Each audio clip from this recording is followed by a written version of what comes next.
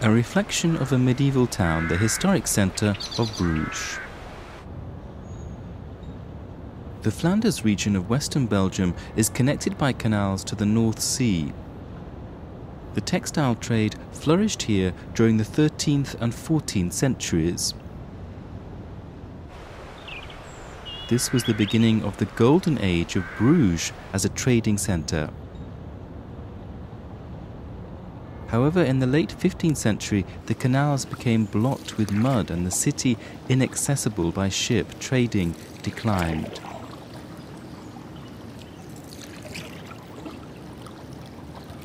Flanders used to produce high-class wool fabrics using wool imported from Britain. Merchant houses at the height of their prosperity were called guild houses. There are signs above the doorways. This is a fish shop. The signs were convenient for the many people of the time who couldn't read. Under this barrel is the face of Bacchus. These signs show the procedures for leather making. Here hammering an animal hide with a stone after washing, and here tanning leather. The building on the right used to be the house of a merchant called Boss. The world's first stock exchange was founded here. This is Bourse in the local language.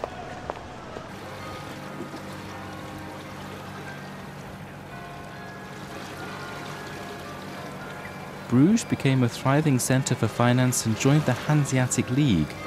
Merchants pioneered the town's construction. This belfry was built as a watchtower and became a symbol of the town's independence. In the top part of the belfry, a set of bells called carillon tells the time. The canals, once the pride of the town, silted up and the town declined during the Industrial Revolution.